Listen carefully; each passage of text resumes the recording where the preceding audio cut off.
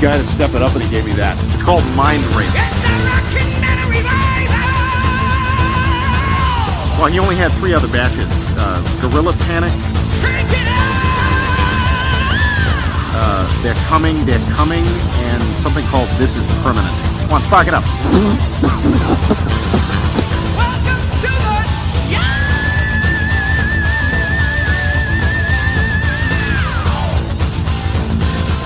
Horns up, metalheads. It's time once again for another edition of Rock and Metal Revival. I am in the Parts Unknown studio. Jerry is in the always beautiful Hookah Lounge studio. How's the air there, buddy? Nice and a little bit hazy. But we'd like to thank our friends at Happy Sloth for making that haze there in the Hookah Lounge studios. How you doing this week, bud? Doing all right, man. Same as usual. Beautiful weather. Yeah, it's nice. It's been nice lately, which is good. I'm okay with that. Yeah, and lots of good new music coming our way. Not as much this past week, but boy, in the past couple of weeks, we've gotten a lot of stuff in, and so we're going to throw some at you today. But also, we're going to visit with Chip Znuff from the band Enuff Z'Nuff, and Chip is nicely put a character. I bet he. I know. Yeah, he's definitely a character. I've had the opportunity to interview Chip a couple of times. Once when he was with Adler's Appetite, when he was on the bus, and then I'm trying to think of the other time that we interviewed him. But Chip's a lot of fun, and it was fun to sit down. They got a new album out called Generation Brainwashed. We'll talk to Chip next hour, and cool. We got a whole lot of great hard rock and metal coming up. Why don't we kick it off? I think we should kick it off with some Bobo Flex. What do you think? All ballads again? Yeah, all ballads. Let's do it. This is Mama, Don't Take My Drugs Away. Grab somebody special and hold her tight.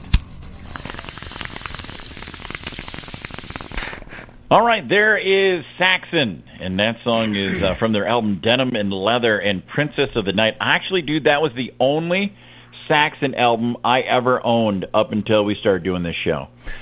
Yeah, I think I had a couple of their albums, but that was one of them. And my cover band back when I was in high school, we used to play that song. Dude, some fast riffing there, man. Yeah, I always loved that tune, Denim and Leather, too. Oh, yeah. Yeah, that was really cool. They had some good songs, man. Still putting out good music, too. So. The more I listen to them, the more I dig them.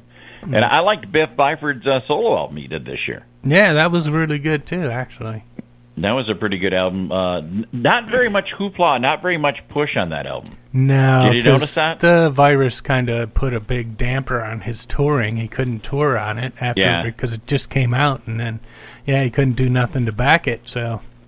Exactly. Yeah. That doesn't help. Rough one. Yeah.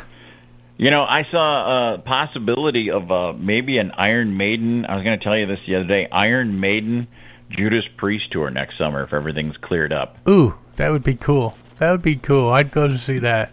Yeah, I think I would go see that. And I think the other thing I would like to see is that one that I hit you up on Facebook about the other day, Symphony X and Primal Fear. Yeah, that would be a good one too, definitely. With Firefall, which is Gus G's band. Or Firewind.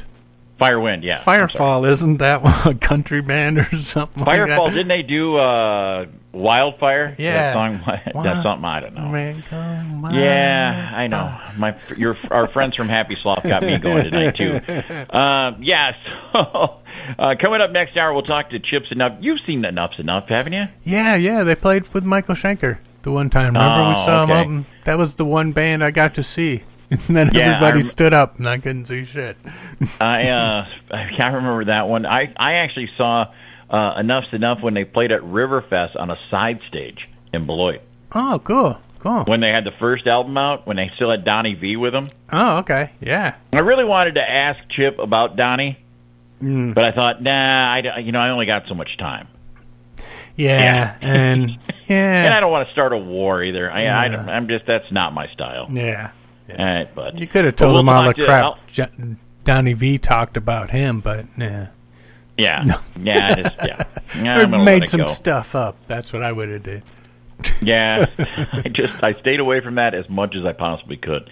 All right, so I was just reading a story that said Adrian Smith almost joined Def Leppard. Did you hear about that? No way. Yeah, back Really? in '92, he No. almost joined. He actually was very up for the job of replacing Steve Clark when Viv Campbell got the job. Oh, wow. Okay, Yeah. I could see that. He could have. Yeah. He could have done that. Yeah, because he can he sing said, too. Well, I guess he's. Did you know that Adrian Smith's got a book? Yeah, it's just coming out. Something about Yeah. fishing and rocking and Yeah. fishing. Yeah. Well, all I know is that he said that I feel like maybe I might write another book and I will tell that story in there. Ah, okay. So, Yeah. but yeah, that would have been interesting. Definitely. Very interesting. And speaking of Iron Maiden, let's get back to the music. Let's take one off my favorite Maiden album. This is from The Number of the Beast. This is 22 Acacia Avenue on Rock and Metal Revival. There's Skid Row and Piece of Me on Rock and Metal Revival, and we're back in the studio. You know, I'm so tired of hearing about this Jericho Sebastian Bach thing. Yeah, it's gotten old. Got old fast. Hey, boys, meet out by the bike rack after school and get it over with. And my money's on Jericho. Yeah. That's just, not the singing part, but the fighting part. My money's on fighting Jericho. part, yeah. So Even yeah, if what they do isn't actually real, but still, he's still throwing Pretty people agile, he's pretty around. Yeah. yeah. Hey, I saw this the other day. I was listening back through the Klaus Meine interview, and I was just kind of surfing on the internet, and I found out that did you know there was a DVD of the Moscow Peace Festival? Oh no, is there? Yeah, that's only available, I guess. It's an import. Oh, okay. Dude, I got to get a copy of that. I heard that was one of the best concerts of all time. Yeah, I remember when that was on TV on pay-per-view or MTV or something. They had some of it on there. I remember seeing some of it. Yeah, But the now the MTV whole did thing. the US Festival, too. I remember watching that, too. I'm just surprised that nobody has, cleaned all that up and put it out on Blu-ray or something, because those are some great musical events. Yeah, that's for sure. And crazy. Yeah. I'd love to have them. Be nice And to have the whole with the surround concert. sound systems you got now, Oh yeah, it'd be like being Yeah. there. that would be outstanding. All right, it's time for our News of the Weird. And, Jerry, we're going to start in your former home state, the state of Florida. Oh, okay. Imagine that. Yeah. All right, They, no, kicked I know it's me been out. They kicked me out because I wasn't weird enough. I Well, wasn't doing which is- stupid enough stuff. So they started. If you've ever met "Get outta Jerry, here." that's crazy. All right, the place is, I know the temperature's hot, and it's got to be hot down in Florida in August. Oh yeah. This just isn't the way that anyone, when you get hot like that, you kind of want a cool drink, maybe a Slurpee or something. Yeah. Well, this isn't the way to enjoy a Slurpee, I'm going to tell you right now. There's a 40-year-old guy, his name's Brian Duffy, and he's in Pinellas Park, Florida. Dude, that's where I lived. Did you? Yeah. Did you know Brian? I don't know. What is he doing? Tell me what he's doing before I say a if few weeks ago, he went down to the 7-Eleven. You probably know where that's at, Oh yeah. right? There's like 7 of them right around Yeah. there. And he got into an argument with the clerk about the price of a Slurpee. Oh. Well, the female clerk wound up taking the Slurpee away from Brian when he refused to pay the price. And Brian slapped the cup out of her hand, and the Slurpee went all over her. Oh, nice. Now get this. He was arrested for battery because of this. Oh man. And since he had another battery conviction already on his record, it's now a felony battery because he slapped a Slurpee out of somebody's hand. Whoa. Okay, that's a little excessive, I'd say, but So kids, keep that in mind next time you're thinking about doing something stupid like that. yeah. When it comes to battery, stick with Duracell and Eveready And those. Energizer. Yeah. Hey, now Jerry, you still got the Packer bumper stickers on your stabbing cabin? Yeah. Think so. All right. Well, get this. Bumper stickers don't always reflect how people really act. Do you know what I'm saying? I mean, Oh, yeah. I know you got those Packer ones on there. I know you bleed green and gold. Mm-hmm. But, it's like a person with a coexist sticker who gives you the finger. Yeah, really. You know what I'm saying? Or Jesus, Well, this past Jesus Sat- loves you, and then Yeah. they're like flipping you off. This past Saturday, I guess cops in Ironbridge, England, got a report of an SUV stopped by the side of the road, so they went and checked it out. It turned out the driver's front left wheel had somehow fallen off, but he kept driving because he was hammered. Oh, well, that's yeah, a good excuse. when they breathalyzed, get this, when they breathalyzed him, he was twice the legal limit. But the best part of this is his Range Rover had a bumper sticker on the back that said, "I'm not drunk, I'm just avoiding potholes." And they still pulled him out? He was already pulled over. Yeah. They found his wheel, get this, a mile back. Nice. And it's not clear why it fell off or if a pothole had anything to do with it. But driving on three wheels caused enough damage to his SUV, his Range Rover, that it was totally totaled out. Man. Well, yeah, and now he's facing drunk driving charges, too. But hopefully he can... I'm not drunk. Hopefully he can salvage that bumper sticker. Yeah, keep that bumper sticker. Car, exactly. For your next car. This next one... the Book of Faces, you and I have not been big fans of it for a while, but that's the only place you can really keep up with Rock and Metal Revival, so stay on Facebook. Yeah, I stay away from that. But this story comes from San Diego, Jerry, and I'm not sure anything has ever been more inevitable than this story right here. There's a Facebook group that's all about people taking pictures of themselves pointing loaded guns at their junk. What? Yes. Oh, my God.